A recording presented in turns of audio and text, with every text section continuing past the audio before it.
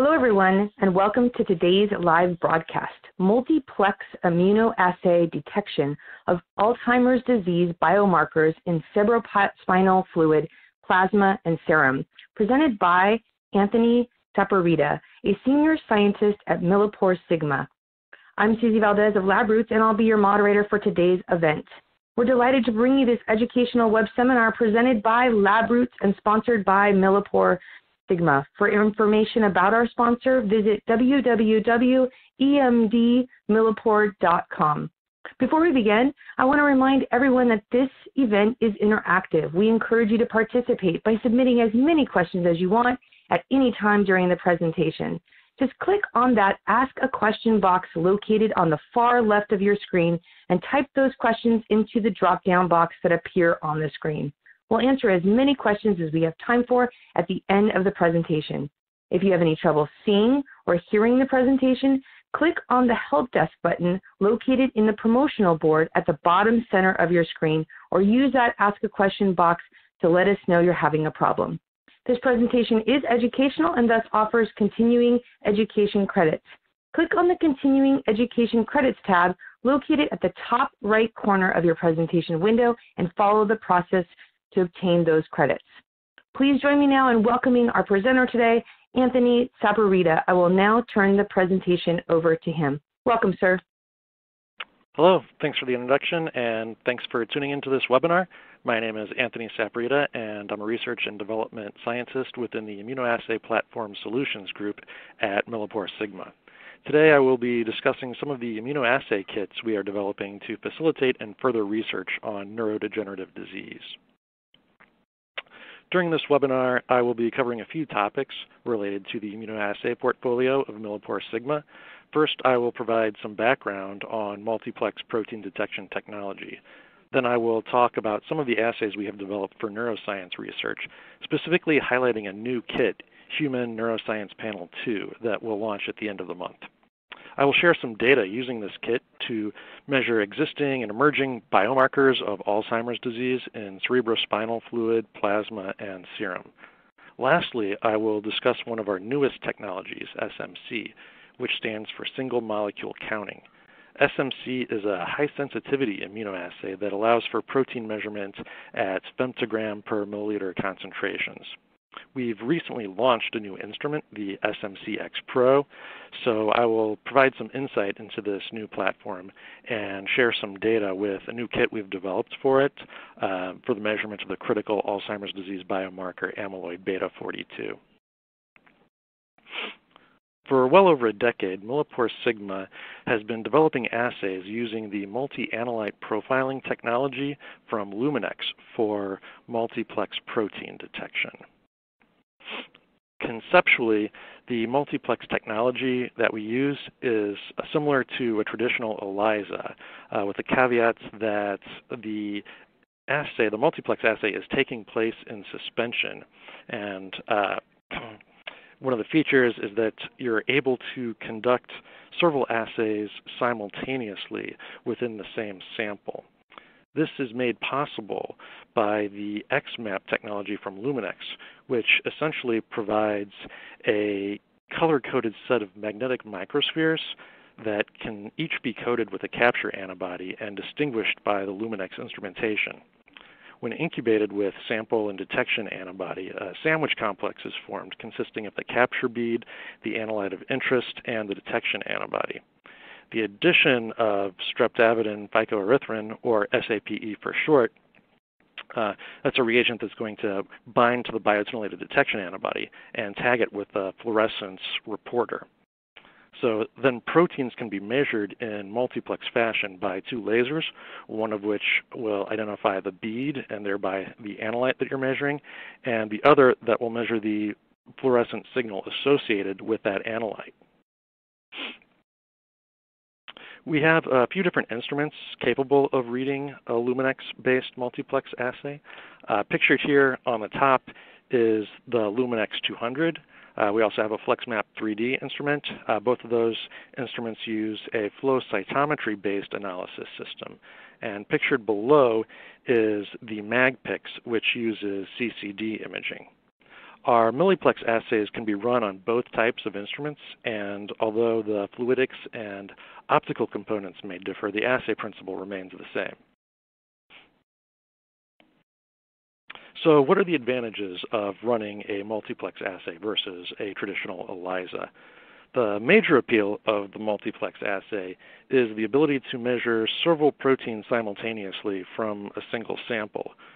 So instead of purchasing and running several ELISAs, using up sample with each experiment, multiplexing helps conserve samples, thereby saving time and money.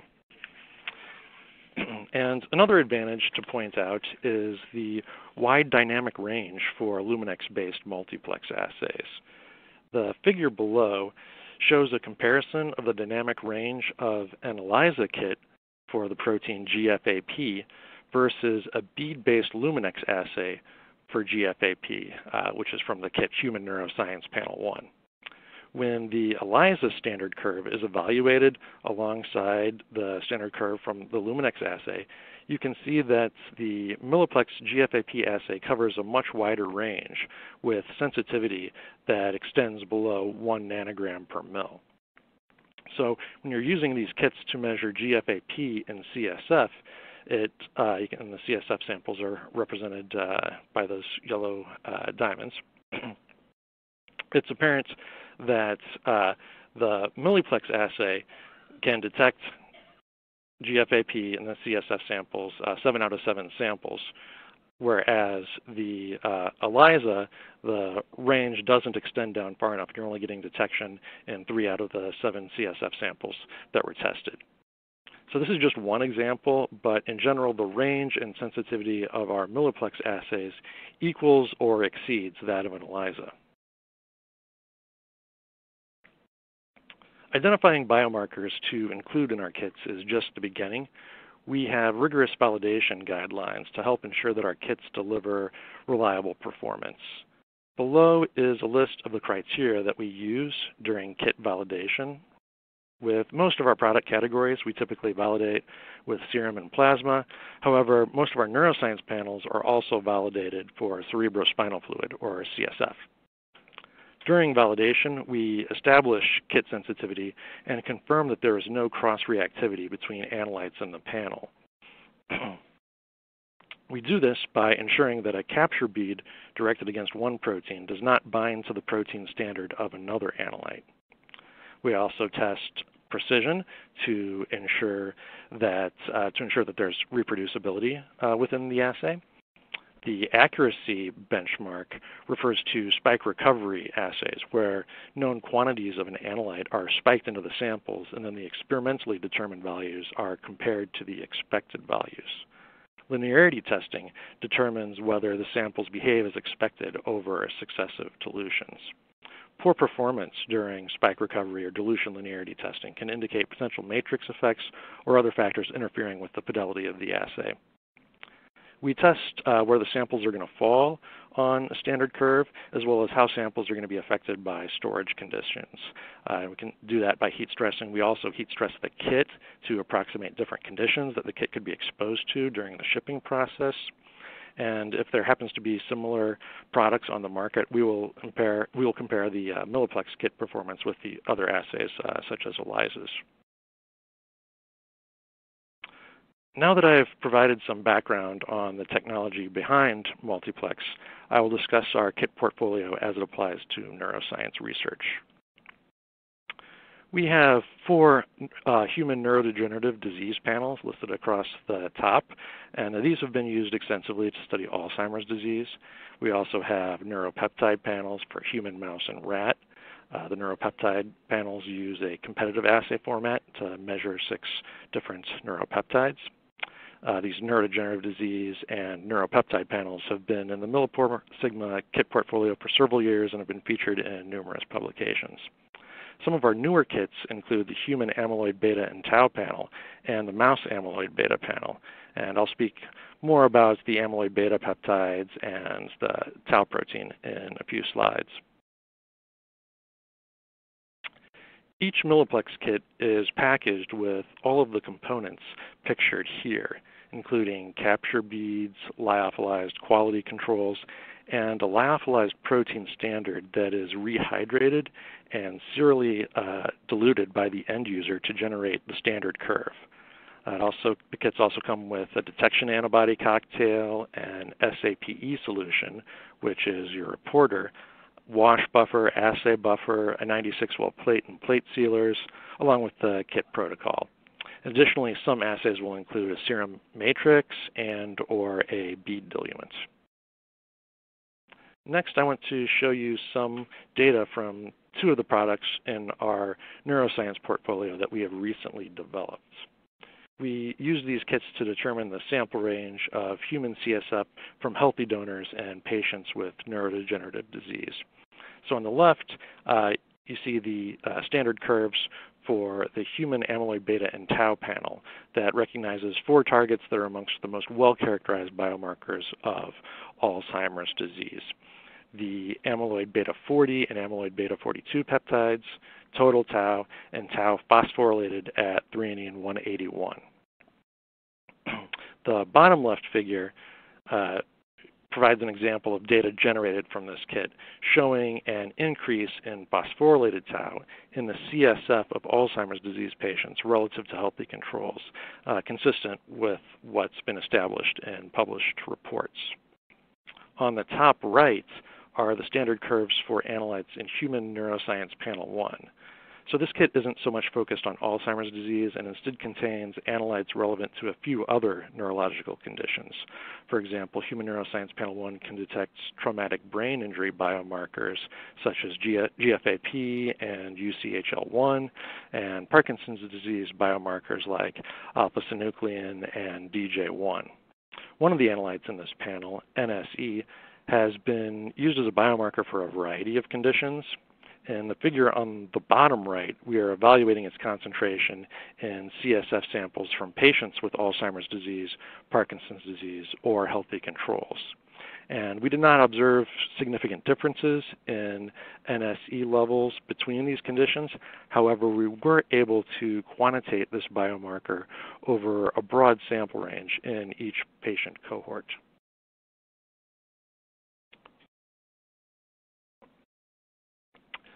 A great resource for Alzheimer's disease researchers is the AlzForum website, which includes a meta-analysis of Alzheimer's disease biomarkers. And I'll be referring to Alzheimer's disease using AD throughout this presentation. This meta-analysis includes many of the proteins currently in our neuroscience product portfolio, as well as some emerging targets that we were interested in developing assays for. The size of the bubbles in this figure corresponds to the number of published studies that were integrated into the analysis. As you progress up or down the y-axis from the origin, you observe more pronounced differences in protein concentration between normal CSF and Alzheimer's disease CSF. As you move further along the x-axis, the observed differences take on greater statistical significance. The 3 most well-characterized Alzheimer's disease biomarkers are A-beta 42, total tau, and phosphorylated tau. These proteins are also critical to Alzheimer's disease pathology, as the amyloid plaques and neurofibrillary tangles that are hallmarks of Alzheimer's disease are composed of the amyloid beta and tau proteins, respectively. Some of the other proteins in the meta-analysis that are already present in our assay portfolio include YKL40, which is an analyte in Human Neurological Disorders Panel 3, and NSE, which is in Human Neuroscience Panel 1. This analysis also contains several proteins that we were interested in adding to our assay portfolio as part of Human Neuroscience Panel 2, including 2 of the exciting Alzheimer's disease-related proteins, TREM2 and Neurogranin. TREM2 is a cell surface receptor expressed on myeloid cells, such as microglia. TREM2 can be cleaved, resulting in a soluble fragment that can be detected in cerebrospinal fluid, serum, and plasma. With increased amounts of TREM2 observed in Alzheimer's disease CSF. Neurogranin is a postsynaptic protein whose levels are also increased in Alzheimer's disease CSF and may be a biomarker for synaptic damage.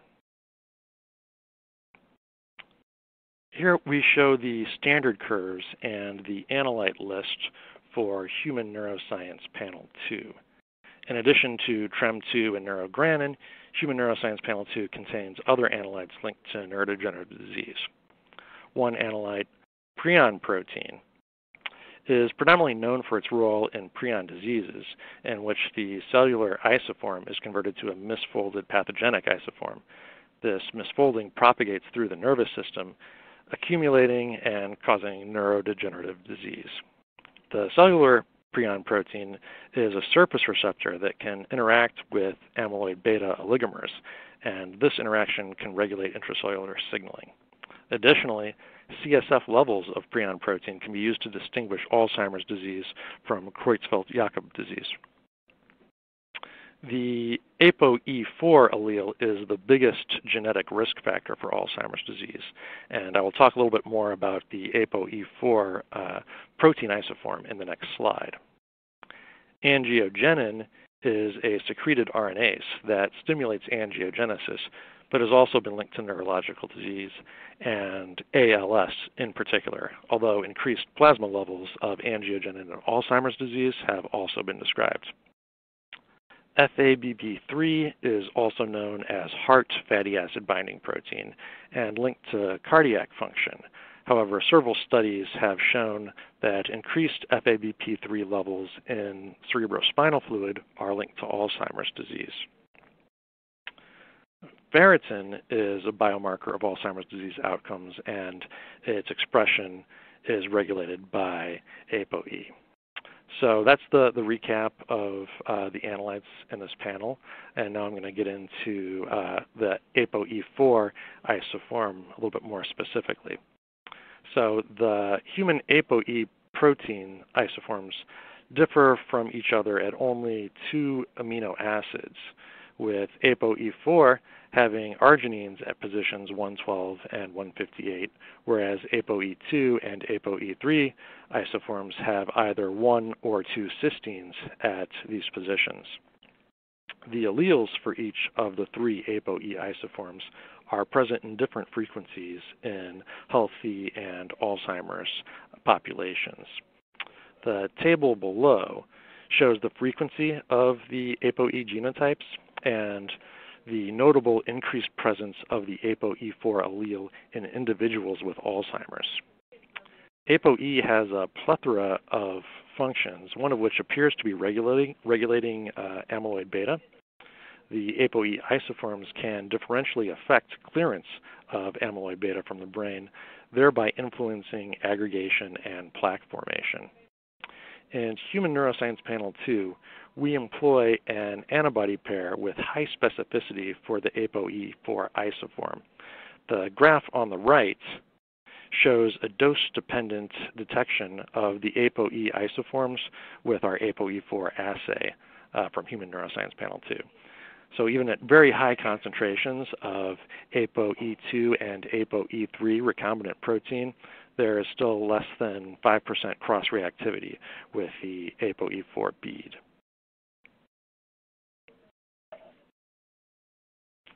The assay protocol for Human Neuroscience Panel 2 follows a similar format to many of our other kits for circulating biomarkers. After the plate is pre-wet in a preparatory step, the capture step is performed by adding capture beads and assay buffer to the standards and samples. Human Neuroscience Panel 2 is validated for CSF, plasma, and serum at a 1:10 dilution of each sample type. So that's the dilution factor that's recommended. And so because of that dilution factor, it's not necessary to use a serum matrix with this kit. For 2 of the analytes, however, angiogenin and ApoE4, we recommend a greater dilution. 1 to 200 should be sufficient if the user is working with plasma and serum. But for all the analytes, it's a 1:10 dilution in CSF. We recommend an overnight incubation at 4 degrees. However, the protocol can be shortened to a 1-day protocol, performing a 2-hour incubation instead. We recommend that once an incubation protocol for the capture step is determined, though, that you stick with it throughout the course of your study for the sake of consistency. After the capture step is complete, the plate is washed and incubated with a detection antibody cocktail for 1 hour. For Human Neuroscience Panel 2, the detection antibody cocktail contains biotinylated detection antibodies against all of the targets except angiogenin. The biotinylated detection antibody for angiogenin is included in the bead diluent, as the standard curve for this analyte is stunted without co-incubation of the capture and detection antibodies. After 1 hour at room temperature for the detection antibody cocktail, the reporter solution, SAPE, is added and the plate is incubated for an additional 30 minutes at room temperature. After the SAPE incubation, the plate is washed and the beads are resuspended in sheath fluid for analysis on Luminex instrumentation. So now I'll show you some data that we generated with cerebrospinal fluid samples from a small cohort of Alzheimer's disease patients and healthy controls using Human Neuroscience Panel 2. While these studies generally need larger sample sizes, our objective here was not to publish novel data, but just to demonstrate an application of multiplex technology. For ApoE4, in the top left corner, only 2 of 8 samples from the healthy control group were positive for ApoE4 protein. And that's about the distribution that we'd expect based upon the prevalence of the ApoE4 allele in the general population. In contrast, ApoE4 protein was detected in all of the Alzheimer's disease samples.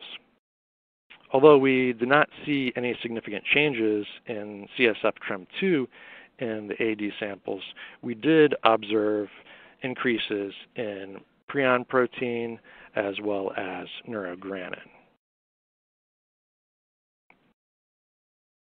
Here, I used Human Neuroscience Panel 2 to evaluate serum and plasma from AD patients and healthy controls.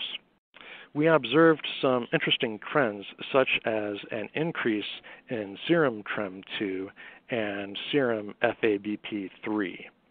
Serum neurogranin was often below the minimum detectable concentration in healthy controls, but was detectable in the majority of Alzheimer's disease serum samples. We also evaluated plasma samples, although I should point out that we did not have matched serum and plasma samples, so we were evaluating different patient cohorts. For TREM2, although we observed similar trends with regards to the sample values and the average concentrations in both serum and plasma, there was no statistically significant difference between the normal group and the Alzheimer's disease group in plasma. However, we did see an increase in plasma values for prion protein in the Alzheimer's disease group. Taken together, our analysis of these biomarkers shows the versatile performance of Human Neuroscience Panel 2 in various biological samples.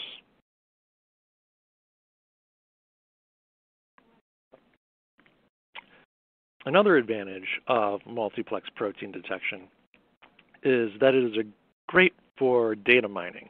We took the same CSF sample sets that we had evaluated with Human Neuroscience Panel 2, and we also ran them on the human amyloid beta and tau panel. Then we analyzed the data, looking for correlations between analytes in the normal and CSF sample sets. With Human Neuroscience Panel 2, within that kit, we observed a weak correlation between FABP3 and neurogranin in the healthy control group, but a much stronger correlation between these analytes in the Alzheimer's disease group. When we compared the analytes in Human Neuroscience Panel 2 with the established biomarkers in the human amyloid beta and tau kit, we saw that both neurogranin and FABP3 correlated with phospho-tau.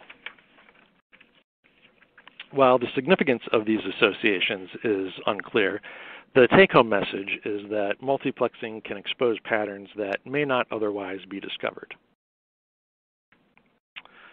I would like to transition now to talking about the newest addition to our immunoassay portfolio, the SMC-X Pro, and its associated kits for single molecule counting. SMC stands for single molecule counting, and the general assay principle is shown in the schematic below. The SMC immunoassay follows the same rationale as a traditional sandwich ELISA. With an SMC kit, you have capture and detection reagents that form a sandwich complex. The capture antibody is coated onto magnetic beads, while the detection antibody is labeled with a fluorophore. What distinguishes the SMC assay is a proprietary elution step where the sandwich complex dissociates and the individual fluorescently labeled detection antibodies are digitally counted. To get an idea of the typical SMC workflow, I reiterated the assay steps below and included volumes and plate types. So most of the assay setup occurs in a 96-well plate. The initial incubation is 200 microliter volume. 100 microliters of that is the sample or standard, and the other 100 microliters is the capture bead. The plate is then transferred to a magnet and washed before the addition of 20 microliters of detection antibody, and then incubation to generate the sandwich complex. The plate then goes through a series of washes to remove excess detection antibody prior to the elution step. After the elution, the capture beads can be magnetically separated, allowing the researcher to isolate the eluate, which contains the labeled detection antibody. This eluate is transferred to a 384-well plate containing the neutralization buffer. After the neutralization step, the assay is ready to be analyzed on an SMC instrument. Currently, our MilliporeSigma SMC kits can be run on two instruments, the Arena, which is the first-generation fluidics-driven system, and the new SMC-X Pro, which is the second-generation platform. The data table highlights the specifications of each system. Both instruments read from a 384-well plate. Some of the improvements to the SMC-X Pro include a smaller footprint, so it's a true benchtop instrument, and a more rapid runtime, which allows researchers to run an experiment, generate and analyze data all on the same day, as well as a simplified readout. The Arena took 3 measurements, which were detected events, event photons, and total photons. And that produced 3 standard curves, and it utilized a weighted algorithm to incorporate the 3 measurements and assign sample values. The SMC-X Pro just uses a single readout, which is response, and that is generated by a scanning confocal laser, which surveys the sample wells of a 384-well plate, digitally counting molecules of fluorescently labeled detection antibody.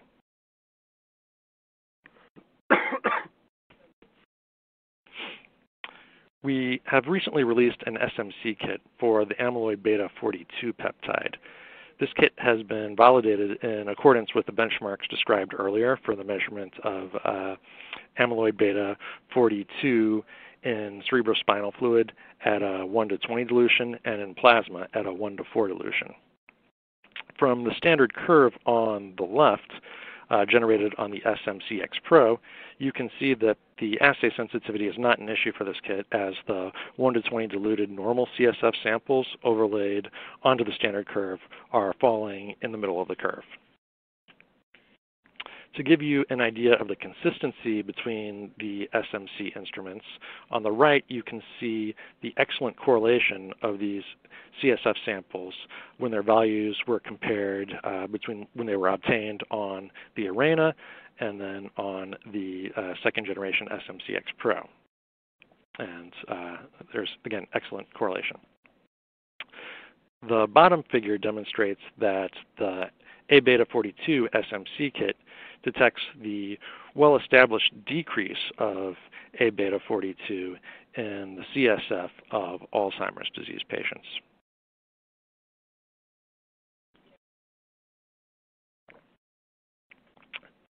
I would now like to review a few points to summarize today's webinar.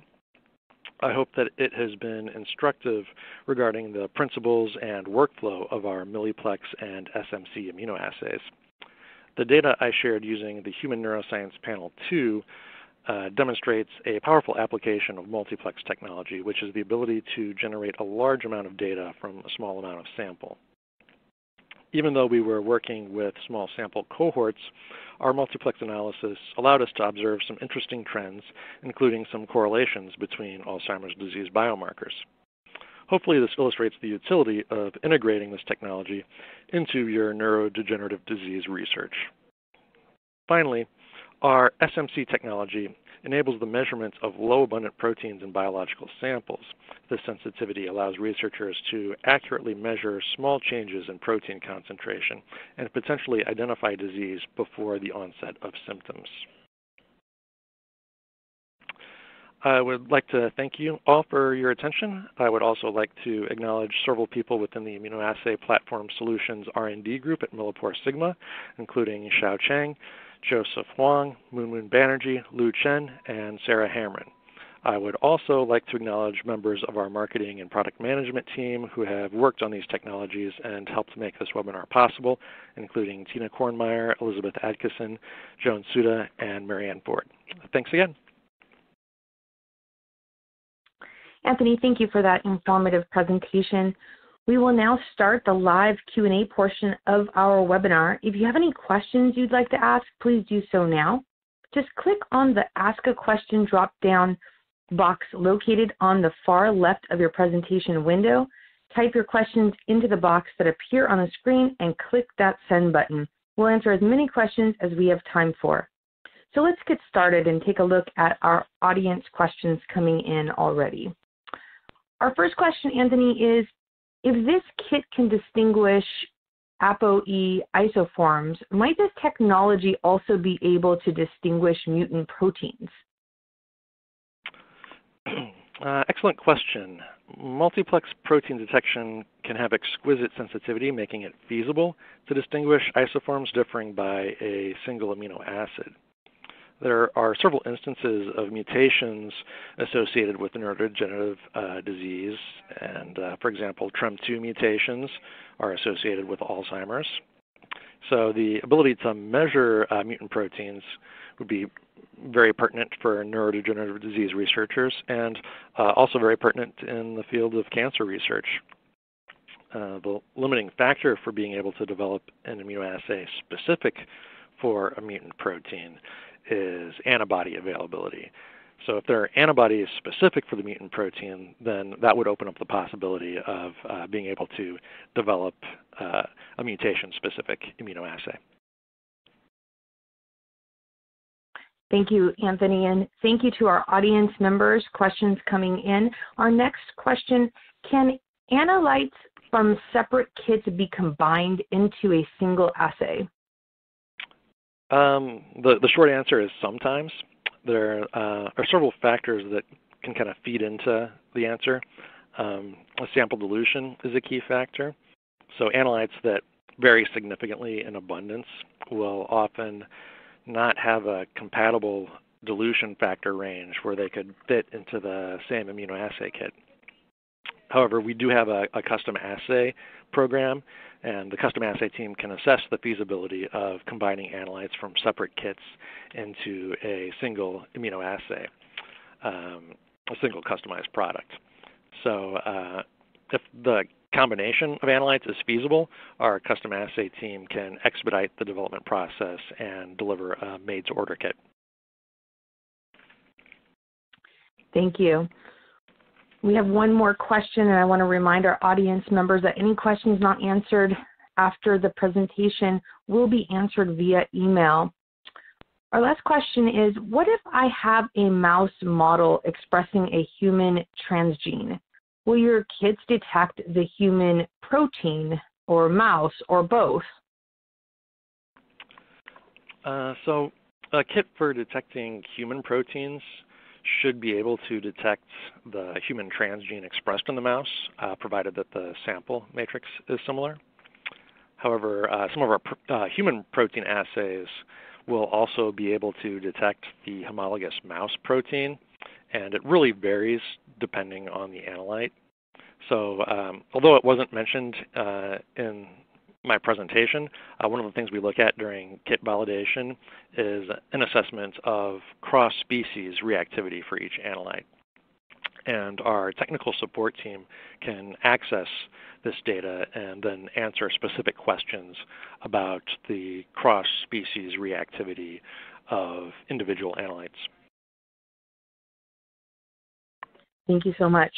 And Anthony, did you want to provide any closing remarks for our audience with our time that we have left together? No, I'd just like to thank them for their attention.